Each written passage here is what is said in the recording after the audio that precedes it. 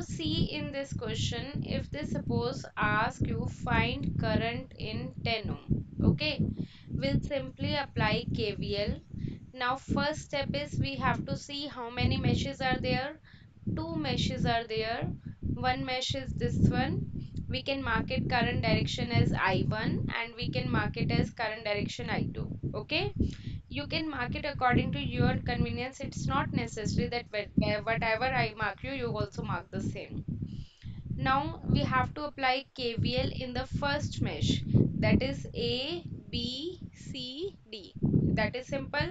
You are moving from A to B, so that would be minus 4I1. You are moving from B to C, so that would be minus 10.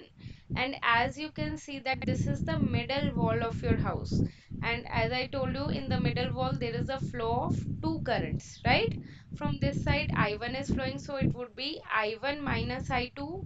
If we'll take the mesh I2, then it would be I2 minus I1, because both the currents are moving in the opposite direction. I1 is moving up to down, I2 is moving down to up.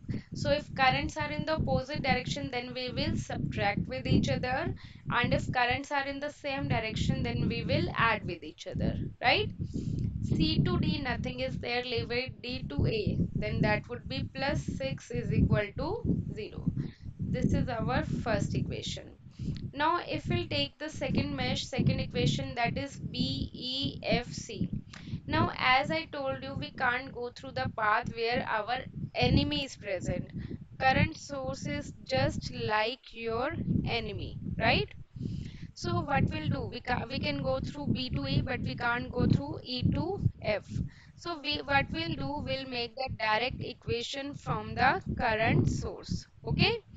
Now tell me, I2 and 9 ampere both are moving in the same direction or in the opposite direction?